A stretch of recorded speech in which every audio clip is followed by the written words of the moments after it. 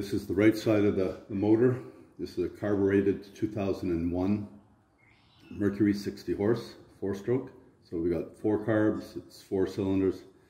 Up here is the, I believe it's auto enrichener. It's basically, you could say it's the electric choke. It really controls, has a little pin that controls an orifice, and it's basically placed with the amount of air you get mixed in with the fuel. I think it basically, it opens up and leans out when you're warm, and it's in, which reduces the bleed when it's cold, and that enriches the mixture. I think that's how it works. We're going to take it out and check it. When I bought this motor, it was demonstrated on a boat that I bought also, and I want to check this out because the guy, it started okay, a cold start, but he said he was surprised that he didn't have any trouble when it started. He said that it would frequently be a problem starting when cold. So we have here the 2 wires. We're going to do a resistance test on the bench here and verify that the little coil in here isn't open or anything like that. Intermittent, we'll wiggle the wires around. This pin, we're going to put 12 volts onto this, and there's a procedure where you're supposed to see this move over the course of a few minutes and make sure that it's actually got the travel it's supposed to have. And that is a little needle that goes into an orifice, and that changes depending where the needle is, I believe changes bleed air, like I said, and effectively can work as a choke. You can have richer or leaner mixture. So let's take this inside and on the bench. Okay, this is the electrical check that we're going to do for this. This service manual is for the 50 to 60 horse 4 strokes, and it covers my 2001. This starts in model year 2000 and it's hard to see there, 2001. Mine happens to be carbureted. Okay, this right here is a resistance check. We'll do that first. It says that we should have 15 to 25 ohms across our leads. Otherwise, we could have cracked wire or something inside something corrupted or broken inside the coil there. So we'll do this. Go down to that range, and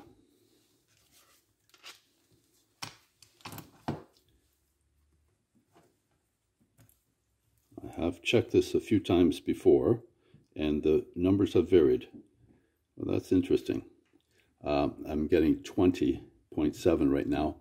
I've gotten down to 14 where I've just checked it. I don't know exactly what's up with this.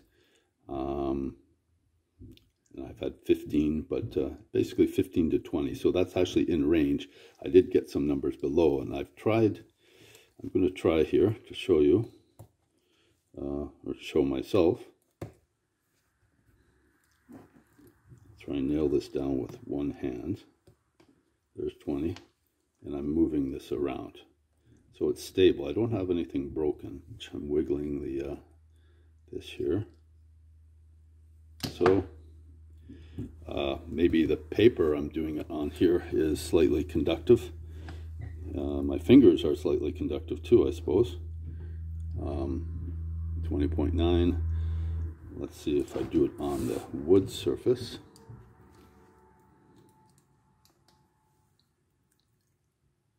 20.6. Well, it's consistent right now. Well, we'll say that that passes. I still don't know why it would have changed. Right now it's being very consistent. The next part of the test is we measure the piston height right here. And I've got, these aren't super accurate, but they go to 2 decimal places. This thing right here. And we're going to go in millimeters because it's sort of easier for me to read that way. I'm going to eyeball, And I'm going to get that. I'm going to say it's 10.1. On a previous time I measured it, you can see I wrote here 10. And when we put 12 volts on this, we're going to expect that piston to go out. And that would make the needle seat and block off a hole, basically. So when voltage is applied, that gradually, I guess over a warm-up period, when you start the motor, over time, that will gradually go and seal a bleed hole.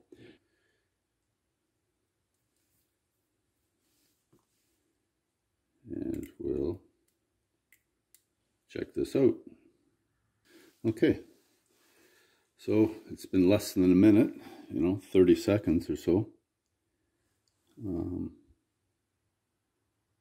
Yeah, we're still, well, right now it's 11.1.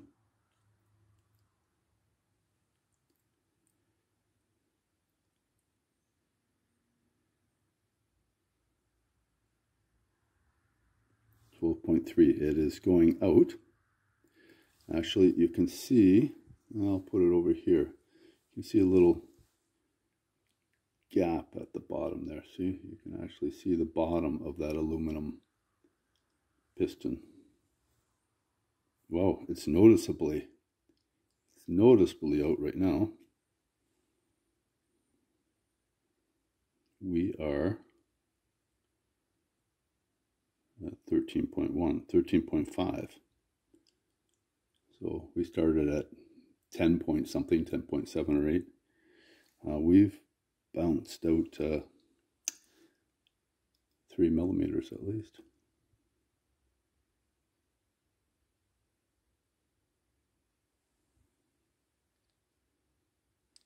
Just look behind there. Yeah, that's quite a bit. Let's check. Oops. Yeah, the battery doesn't make a good background there. But we're about 13.7. Yeah. So there is a change. How far should that go? They don't actually give in the procedure over here. They don't tell you what to expect. They just say connect to 12-volt battery, wait several minutes. Wait several minutes and measure piston valve height. Replace auto enrichener if no change was observed. So, yeah, well, I guess we have a change observed. And right now we're at 14.1. This thing is noticeably warm now. It's not hot, but it's above blood temperature. So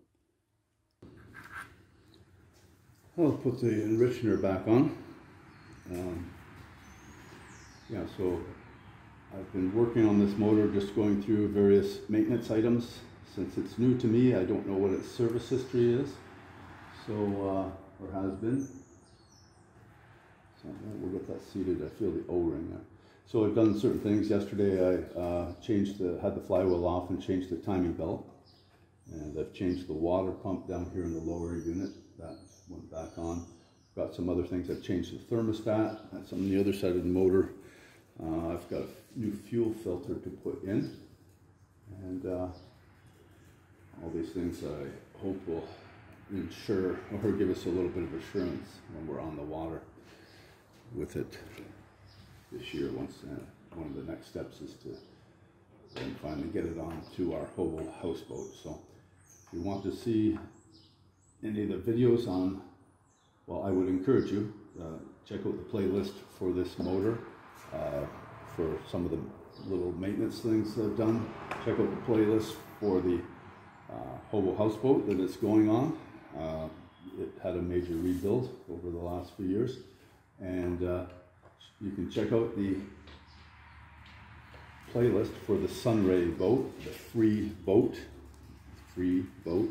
that I got along with this motor, and it's an adventure in progress. So we'll hook this up, and I hope you found this